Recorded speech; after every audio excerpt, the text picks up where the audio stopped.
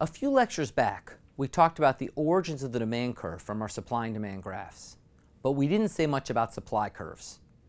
That's because at that point we didn't have all the necessary tools to build supply curves, but now we do. Okay, so quick review. What's a supply curve? It's the curve that shows how much of a good the firm's willing to supply at each price of the good.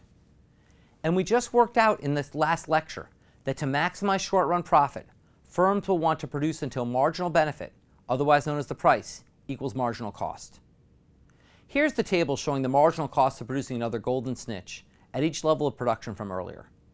When the price of snitches was $30, the firm chose to produce 8 snitches.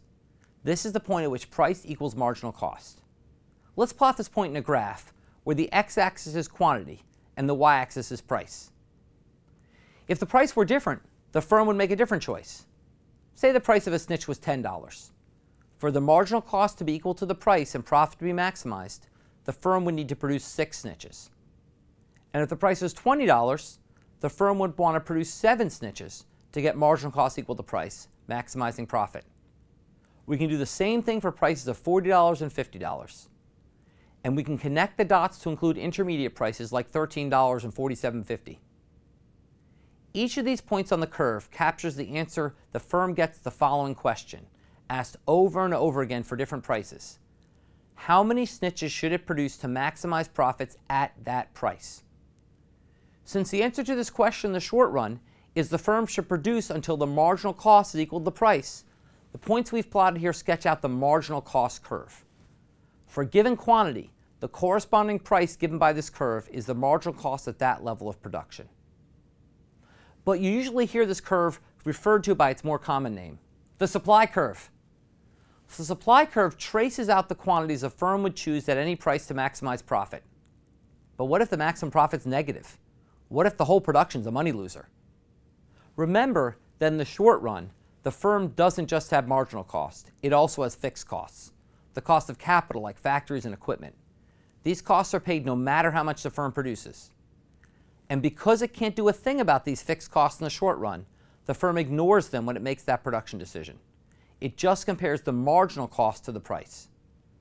So even if the firm sells a bunch of units until marginal cost equals price, it may still have negative profits. Imagine if the fixed cost for the snitch factory was back to $200 instead of $100, and all else is the same. If the price of a snitch is $30, the firm still maximizes profits by producing 8 snitches, but it is losing $40 at this production level. This doesn't sound like a very good deal for the snitch maker. So this raises the question, if the best a firm can do is get negative profits, should the firm just pack it in and shut down production? Not necessarily. Let's think about this. If the snitch maker called it quits and stopped all production, it's still on the hook for the $200 in fixed costs. That's equivalent to having profits of negative $200. This is even worse than the profit maximizing choice to produce 8 snitches for a profit of negative $40. It might not sound like a very good deal, but I think we can all agree that losing $40 is a whole lot better than losing $200. This doesn't mean the firm will lose money forever. Once it gets to the long run, it can adjust its capital costs and have a chance of making positive profits. The key insight here is that sunk costs, costs that have already been incurred and cannot be recovered, should not impact a firm's decision about future actions. Sunk costs are sunk. So when should a firm decide to shut down production in the short run? To answer this, we must ignore the sunk fixed costs and focus only on the variable costs. If revenue is greater than variable costs, the firm should stay open. If not, the firm should shut down. Revenue is just price multiplied by the number of units produced, and variable costs is just average variable costs multiplied by the same number of units produced. So if the price of the good in the market ever falls below the average variable cost for the firm will cease production in the short run. This price threshold is known as the shutdown price. If the market price drops below the shutdown price, the firm will cease production and supply for the firm drops to zero. So all of this helps us understand where supply curves for individual firms come from. But what about the market supply curve? Just like we saw with demand curves, the market supply is simply the horizontal sum of the supply of all firms in the market at each price. Imagine we have 2 firms in the market with the same individual supply curve shown here.